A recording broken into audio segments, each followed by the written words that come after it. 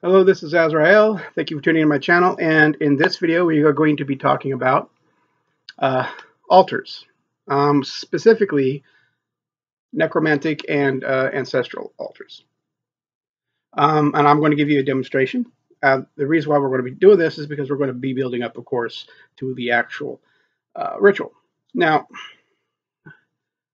necromantic altars, or any altar, actually, altars, when you construct your altar for a specific purpose, everything you place on the altar should be cleansed and blessed for that purpose, for your ritual. Okay, everything.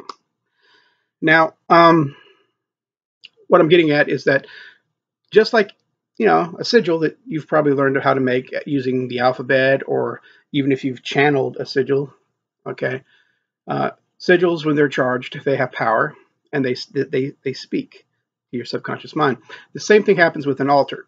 When you have an altar constructed, it plays on the subconscious mind just like the regular sigil, and your magic already starts working before you even perform the ritual, believe it or not. Subtly, but it does. And so it draws an energy. And remember, the very first parts of this course, I was talking about submersion, where you need to submerge yourself with images of death. Again, they don't have to be gory. They're not supposed to be, not trying to freak yourself out. Just, again, looking at photos of, of people that who have passed on back in the early century, which is a good way to do that, which, is perfect. You don't have to be looking at crime scene photos. You don't have to be looking at anything untasteful. You don't have to make yourself feel uncomfortable. This does not have to be a morbid thing. What you're just doing is you're aligning yourself with the forces of death, and because you're contacting the dead. Now, this is where psychopomps come into play. A psychopomp I've mentioned early in a couple of videos, but to be more get more elaborated on the subject. First of all, again, if you was watching the first parts of these videos where I was giving exercises to help open your astral senses, I used Hecate or Hecate, and I mentioned that if you're like if you're like in hoodoo, I mean, you could probably use Saint Saint Lucy. She is not a psychopomp. She is a person or an entity basically to help you with your divination. Okay, Hecate or Hecate is a psychopomp. She not only is she rules over crossroads and magic, she also helps with the dead. A psychopomp is a specific spirit that helps communication with the dead and helps the soul move on. Mine is, of course, I usually use as Azrael. Matter of fact, he is where the name of my channel. It's where I get the name of my channel from, Azrael. Now you could use all kinds of psychopomps, or some, even like, for example, Haiti, and I've mentioned him, and I believe I've mentioned Hel, Hel, the daughter of Loki. And if you're doing, like, if you're Asatru, she is the ruler of the underworld there in the Norse mythology. You could use Persephone. Now, if you're going to use someone like Persephone, understand that her background, Persephone was kidnapped by Hades and then accepted to be his bride anyway, but under the condition that she leaves hell, or Hades. She leaves the underworld to be with her mother, and that's when we have spring, and that's when we have summer.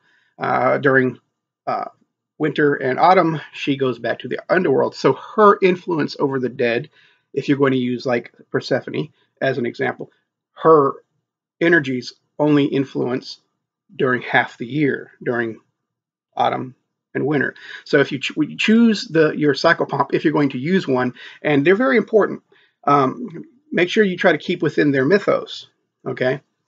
Also, the entity that you're, the person that you're trying to make contact with, they have their own religious beliefs. Now, see, this is part of the magic. It's always how you feel, right? Does it resonate with you? This isn't necessarily one of those times because you are working with another consciousness. Well, two extra. The psychopomp and your dead loved one or your clients. Okay. They have their own consciousness. They have their own temperaments. They have their own needs or their own wants. So this isn't, when you're doing these kind of rituals, it's not what resonates with you all the time. It's what resonates with them. So obviously, for example, my mother, who this stuff scared her, and she hated images of death. So how do I resolve this? If am I going to put images of death on her ancestral altar? No. Of course, that's why I've been promoting since day one on my channel 2 separate altars. Now, many necromancers will combine them. They'll make the ancestral altar and they'll make the necromantic altar all one and the same, or they'll just use the one or the other. So basically, you'll have like images of death and images of the people who you're trying, or the person you're trying to contact, all on the same altar. I like having 2 separate altars that bring in the energies, and then I combine them in the ritual. Or I can have both altars side by side, and in the center of the altar is where I'll put my mirror, my black mirror, or my crystal ball, or my divining form of divination. Now, in any case, in the center, or it may be even just on my ancestral altar. Now, I'm going to construct them, and I'm going to give a demonstration of them. But back to psychopomps. You don't have to use them. But the reason why they're there, the reason why you want to have a relationship with one of these entities is because they're like a hired bodyguard. See, when people are trying to summon their loved ones, they're usually not casting a circle, because their loved ones aren't going to try to hurt them, right? So a lot of this part would be invocation to their vicinity, within their area or within the circle. So this psychopomp helps act as a bodyguard. You see, just because someone's dead does not mean that they're all-knowing, and they might not be available all the time. The more you pray, the more you put energies their way, that draws them to you. It's like you're shining a light into the ethers. But sometimes, just like here on Earth, you have people that lie. You have deceivers. You have deceivers and liars on the other side that will try to come in and pretend that they are your Aunt May. Okay, this is why people have problems during Ouija boards. It's because they just hop on the Ouija board. They don't add protection. They just shout out to whatever is out there, and then what comes through comes through. That's what's one of the problems with Ouija boards, is that it's treated like a game. And yet, believe it or not, yes, a Ouija board is a valid form of communicating with the other side, if done properly and with these meditations. So you understand, when you're doing a Ouija board, even you're doing it by yourself, it's like automatic writing, only you're not using a pen, which is another form of contacting the dead. They'll take the planchette. So anyways, they'll put a pen or marker at the tip of the planchette and move it around and move about, and that's how they do some automatic writings. Now, because you're allowing the spirit to use your involuntary muscles to move and communicate. This is, if automatic writing and channeling is valid, Ouija boards are definitely valid. Even though they've been commercialized and they're so cliche, right? But these psychopomps act as a bodyguard. You try to make sure that the only thing that comes through is the one you're trying to contact. This is important too. When you dismiss the spirit, and you're always supposed to dismiss the spirit.